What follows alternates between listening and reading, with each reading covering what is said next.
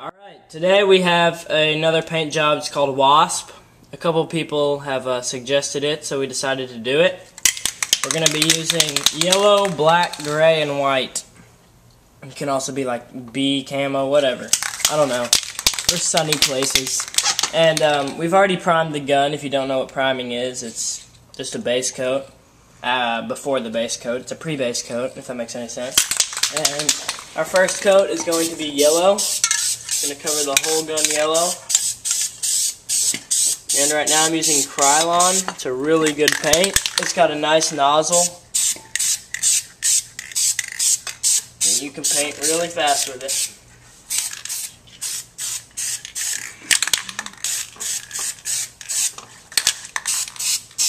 Alright, that's the first coat, and we're going to go on to the next coat, which is going to be white. And now for the white, we have special stencils for this. We printed out a camouflage and then cut out stencils with an X-Acto knife. We have about 9 or 10 of them here, and we're going to use them for the gun.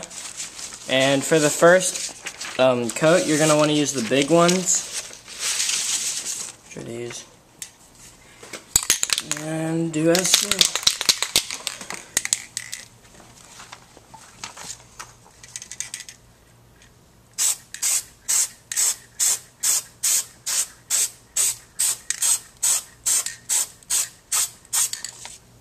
Black.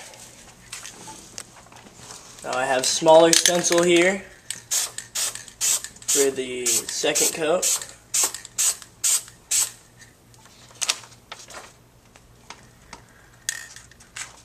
And try to use different stencils. Don't just use one for the whole coat. I'm changing between 2 or 3 of them.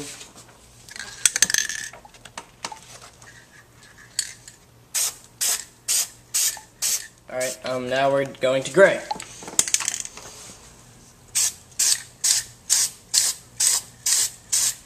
You can do gray before you do black, but I forgot because I wasn't thinking right. But usually you want to do the lightest color first, or else you have to spray a lot to cover up the darker spots. It's really annoying.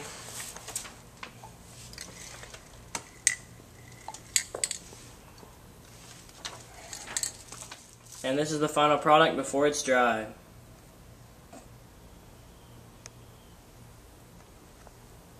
Alright, here's the final product. It's all dried.